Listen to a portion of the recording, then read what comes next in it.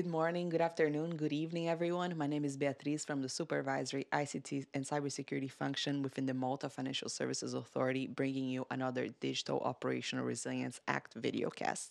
As I'm sure you know, this is a series of videocasts that are being prepared by the authority in preparation for the DORA regulation, which will be applicable from the 17th January 2025 onwards. So today's episode is on Chapter 4 of the DORA regulation. So we're going to deal with digital operational resilience testing, more specifically general requirements for testing, advanced testing for threat-led penetration testing, and also we're going to briefly introduce the Tiber EU framework.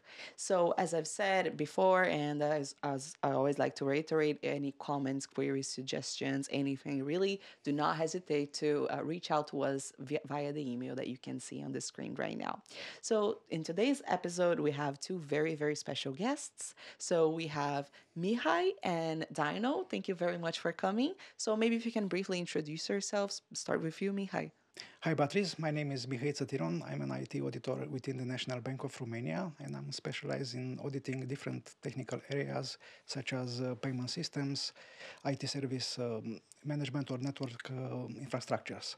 During the last 9 months, I've been on secondment with the MFSA Supervisory ICT Risk and Cybersecurity function regarding the implementation of the Tiber EU framework in the Maltese jurisdiction. In May 2022, Romania adopted the framework, which is mandatory for the financial market infrastructures administrators in the oversight area of the National Bank of Romania and their critical participants. And I had the chance to get some useful experience from this process. Thank you, Beatrice. Good morning, good Morning. afternoon. I've been in IT for over 25 years, and IT support, implementations, and maintenance of government and enterprise systems, including consultancy and some years of teaching. In the last 7 years, I've specialized more on cybersecurity, conducting audits, risk assessments, vulnerability scanning, penetration testing, and also writing or upgrading of policies and procedures in alignment with ISO 27001, NIST Cybersecurity Framework, GDPR, and other regulations. Currently, I'm working at MFSA in the governance, risk, and compliance team and cybersecurity, taking care of internal policies and procedures, risk assessments of products and third-party suppliers, vulnerability management, and cybersecurity awareness training. Thank you so much for introducing yourselves. I think we have a wide array of experience, many years of experience, including in different jurisdictions. So this episode is going to be very interesting. So thank you once again for accepting my invite. So as I've said in the beginning, today's episode, we're going to mainly focus on Chapter 4 of the DORA regulation, which talks about digital operational resilience testing. Now, DORA makes this difference or separation, rather, between general requirements for digital operational resilience testing and advanced testing through threat-led penetration testing. So the aim of this episode is mainly to compare and contrast these different types, or rather, let's put it this way, frameworks for testing. So the general and the more advanced one. So the first question that I have for you guys is in terms of requirement, what financial entity will be required to do what? So which financial entity is going to have to do general testing and which financial entity might have to do advanced testing through threat-led penetration testing? Okay, thank you for raising the question. In fact, you're right, there are different requirements depending on the size of the entity. Micro enterprises are considered less risky, so they have a certain type of testing. But all other financial entities need to, at least on a yearly basis, conduct appropriate digital operational resilience testing program.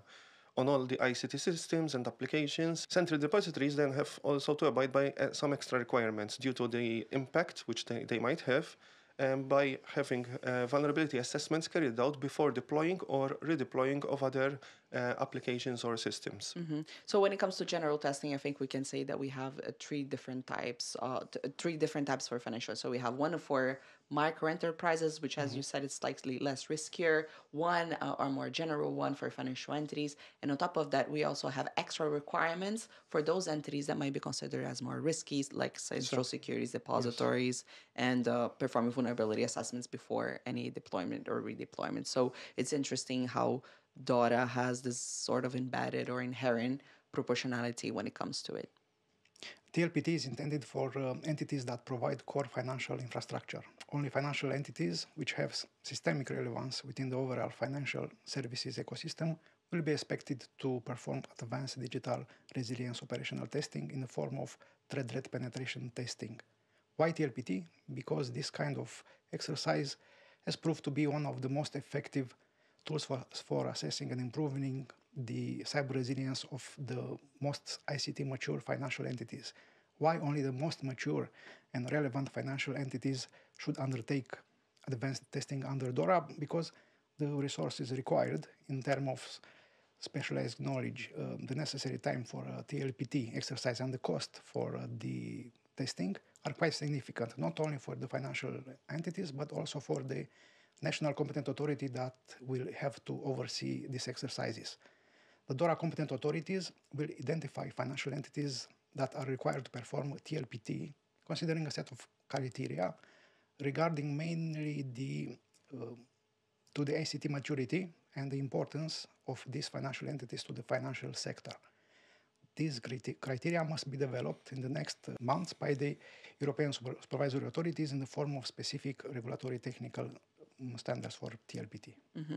Just for the audience sake, and I think this is something that we had mentioned when it came to the episode that we did on incidents, is that there will be a public consultation to be done on this regulatory technical standards and implementing technical standards, so jointly referred to as level 2 texts that are going to technically supplement the DORA regulation. So they're currently being drafted by DIESAS, and there will be a public consultation for those. And obviously, we're going to let our license holders know accordingly when the time comes. Still on general testing requirements, the DORA regulation says that financial entities need to develop a digital operational resilience testing program. And when it comes to this testing program, which, by the way, needs to be an inherent part of the financial entity's ICT Risk Management Framework, the DORA regulation goes and it literally lists a series of what are to be considered appropriate tests.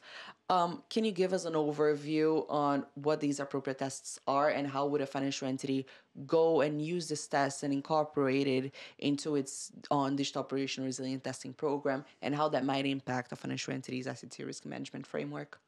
Okay, financial entities need to consider within their digital operational resilience testing program the execution of appropriate tests such as vulnerability assessments and scanning, open source analysis, network security assessments, security gap analysis, physical security reviews, security questionnaires, source code reviews if possible, and also scenario-based security testing, performance testing, and finally penetration testing. Digital Operational Resilience Testing Program is an integral part of the ICT Risk Management Framework of a financial entity. This reflects two things. That number one, the financial entity needs to take account the proportionality, and that is its risks when deciding what test to do. So now that we have established and talked about what is expected from a financial entity when it comes to general requirements for testing in regarding specifically their own digital operational resilience testing program, I would like to focus more on the second part of testing. So we're going to talk here about advanced testing.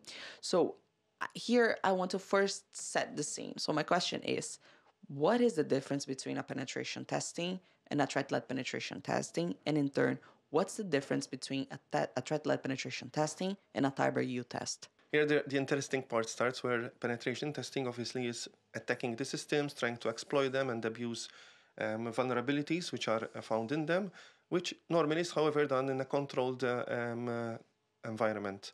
So typically the test is carried out by a team of ethical hackers who are engaged to simulate an attack on the entity's information systems, networks, applications, to identify the weaknesses that could be exploited by a cyber attacker. On the other hand, the threat-led penetration test is a type of pen test which uses threat intelligence related to the particular entity.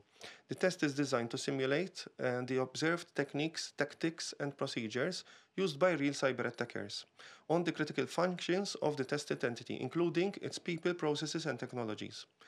In a threat-led penetration test, the ethical hackers need to rely on the threat intelligence to build and execute more tailored and oriented attack scenarios. In May 2018, the European Central Bank published the Cyber EU framework, the first EU-wide framework intended to be used by European financial entities of systemic relevance to assess and improve their cyber resilience posture.